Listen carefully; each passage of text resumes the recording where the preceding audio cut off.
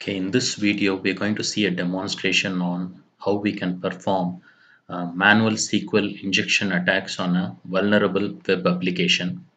So I'm going to use this application by name Damn Vulnerable Web Application, and this is available for free on the internet, and you can go and download the source from GitHub.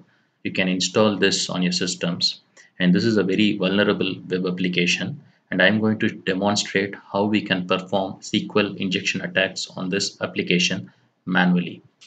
So let me enter the system,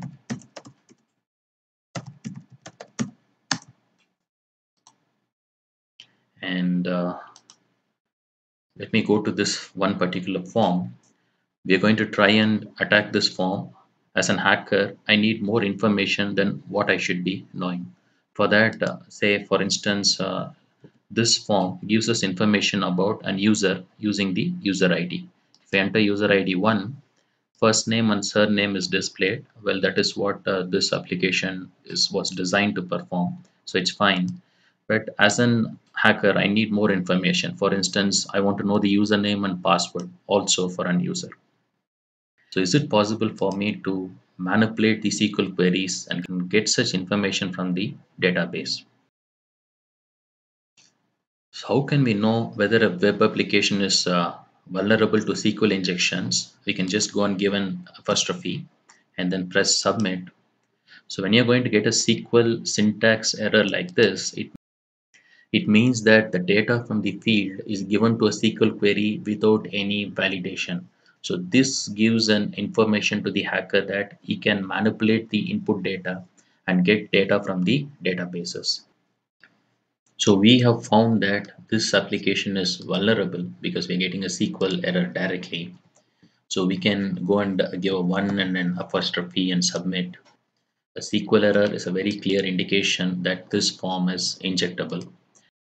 We know that this form is injectable, so we can go and perform further inputs. So what I'm going to do here is I'm just going to append a simple AND condition 1 equals 1 and then end it with an hash. So just appending an AND condition. Here I'm giving 1 equals 1. It means true. You can have 2 equals 2 or 3 equals 3. It doesn't matter. I'm just trying to check whether having an AND condition has any impact on the input. Let me go and submit it. Okay, there is no change to the output. The appending an AND condition to the input doesn't affect the output. So now I'm going to try and append a SQL queries to my input and try to retrieve the database and users information. So let's go and give an input.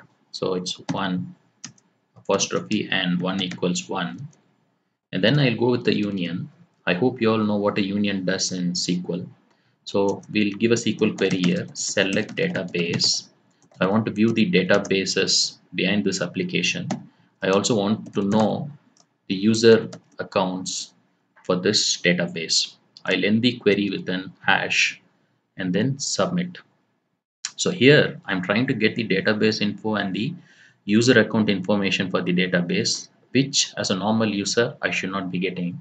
When I click on submit, you can see here it very well fetches me the database name as DVWA and the user account name is root at localhost. So this is how I can manipulate the queries, SQL queries from the front-end application and get vulnerable information from the application. So I can go and get the tables inside my database. I can do that. Let me show you a demo of that. It's 1 apostrophe and 1 equals 1.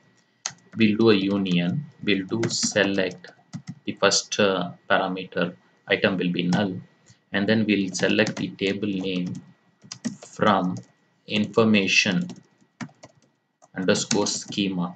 So in MySQL, information underscore schema holds the data about all the tables. So it's information underscore schema dot tables, and then we'll give an hash. So I'm just fetching all the table names from the database. So let's go and click submit. Okay. So from the information underscore schema in MySQL, it's just giving me all the tables inside my database. So you can see here It's fetching me the list of all the tables in my MySQL database that's running this application. And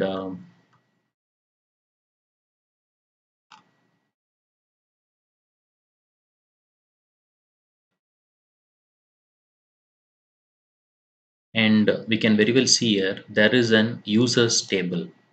So this data tells me that there is an users table inside my DVWA database.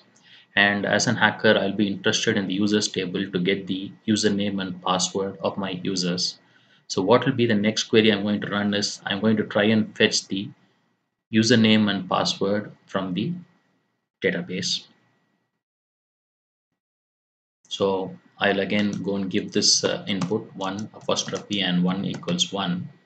Now I'll do a union. I know which is the table. So what I will do is I'll just select user comma password from the table users hash, because anyone can guess the users table mostly will have the username and password for an user. So when I go and press submit, yeah, so you see here the hashed password is being retrieved directly on the form.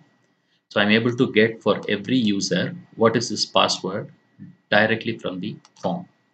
So this kind of an attack is called a SQL injection attack, because I can retrieve the username, password, or any critical information that I should not be getting directly from the database by manipulating the SQL queries and getting all the vulnerable information.